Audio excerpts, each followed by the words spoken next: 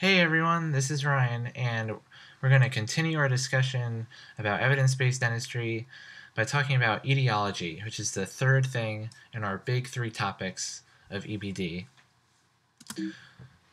So etiology is talking about the causes or risk factors associated with disease. And we can use two major study methods to figure this out. So prospective cohort studies we saw in disease frequency, and they were concerned mostly with incidence, but this time we add in relative risk. And case control studies are concerned with odds ratios.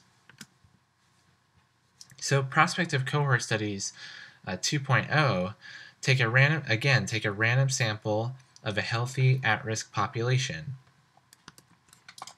So this is going to be a population we know doesn't presently have disease, and they're also a population that is not immune to developing disease in the future.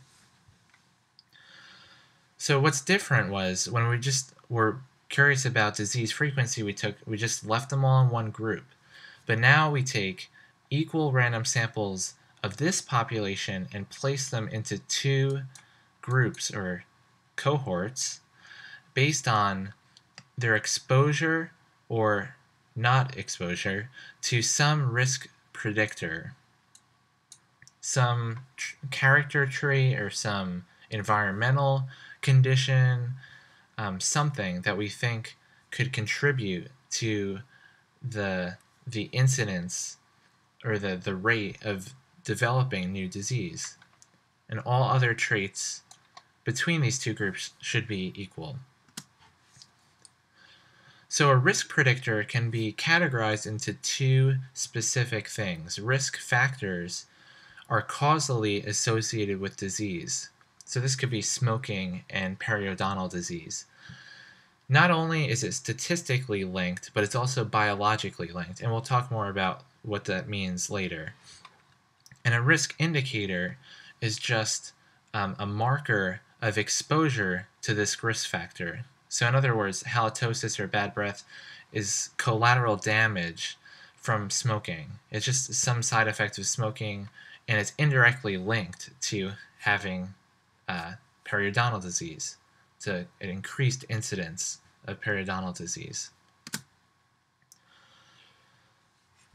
So we can, again, find the incidence rate by taking the new diseased in a given time over 1 year or whatever, and divide that by the total population that we asked, the total sample at-risk population. So relative risk is our new calculation here, and this time we take the incidence rate, so this whole fraction in people who are exposed to the risk predictor divided by the people who are unexposed to the risk predictor. And then we can compare this to either 1, if it's greater than 1 or less than 1, and that tells us what the connection is between the exposure and the disease.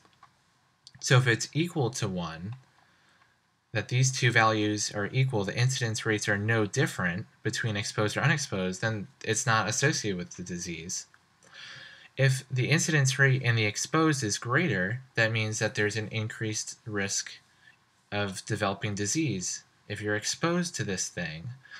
And if it's less than 1, that means it's actually associated with decreased disease. So that means this risk predictor might actually be a treatment.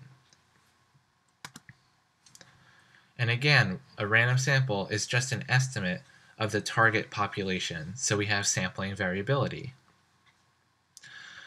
Remember, this study can statistically prove that a trait is a risk predictor, but biologic evidence from other studies is needed to prove it as a risk factor. And that 95% confidence interval, I guess this is sort of applicable to any study, but it shouldn't be too wide, or else it automatically means that you have a poor result.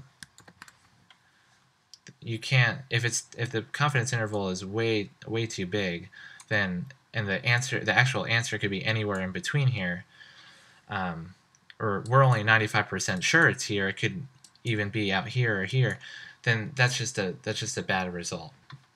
But if it's a reasonable range of possible results, then we check to see if it overlaps with the null value of 1. So with disease frequency, we were comparing between two different studies or two different subgroups and see if those results, those confidence intervals overlap. This time we're just seeing if it overlaps with one specific value, the null value. And then again we have p-value. And it's important to note that multivariate studies that consider that adjust for, usually lower the relative risk, because they consider contribution from other risk predictors or risk factors. So they try to narrow down the results based on the one risk predictor that we're testing. Okay, so then we have case control studies, which takes a random sample from a target population selected based on the presence or absence of disease. So instead of a healthy at-risk population, we're specifically asking people that have the disease and that don't have the disease. So this is the first study that does this. And then we just place them into two groups based on whether they have the disease or they're a case, or if they don't have the disease and they're a non-case or a control, which is where it gets its name. And again, everything else should be similar between the two groups because we're taking random samples. So case control studies, because we're looking back in time, we're essentially asking people, hey, listen, did you smoke? And we can maybe make a link from people who answer yes and people who have the disease. So that's sort of the how we get odds. We can say how many people were exposed to this risk predictor and how many were unexposed. And then we take the odds in all the people who have the disease and divide that by the odds of all the people who don't have the disease. And this gives us an odds ratio. So maybe take a couple of minutes, pause the video, and see if you can calculate the odds ratio for this scenario, for this table.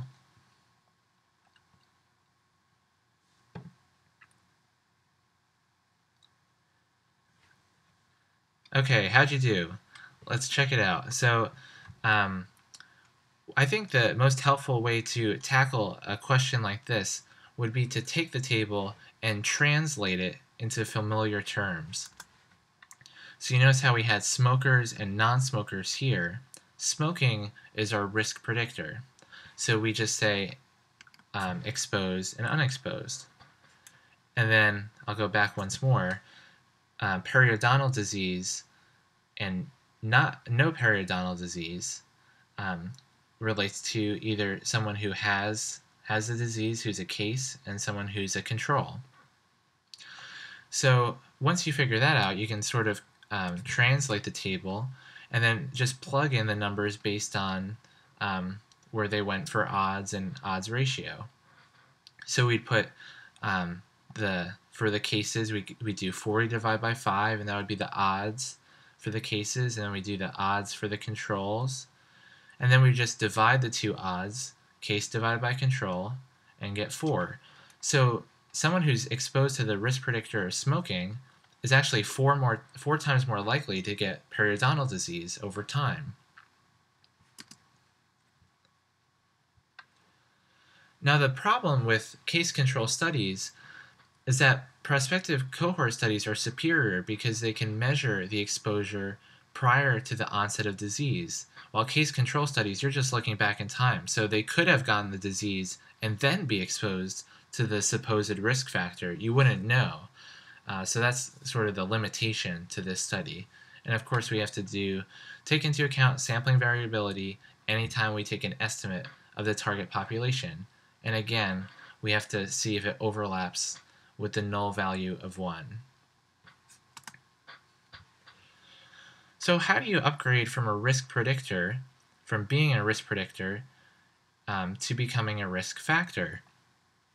Well, the first thing, you need to have a strength of association. So you need to have a relative risk much greater than 1. And this can be calculated using a prospective cohort study. Then you should have a consistency of association, reliable results, in other words, between different populations, different times, and other different characteristics you can think of. There should be a specificity of the association. You should only be researching about one disease. There should be temporality. The exposure must provide disease onset, which we were just talking about, which case control studies can't do. This is something that only prospective cohort studies can ensure, that the exposure was before the disease onset. Plausibility is biological evidence. This is the main thing that you need. You need to be able to biologically link this characteristic to the disease, that it actually caused it. And then you can bring in some intervention with doctors and undergo clinical trials. Great, well, I hope this video was helpful, and check out my next video where I'll be talking about treatment efficacy. Thanks for watching, and I'll see you next time.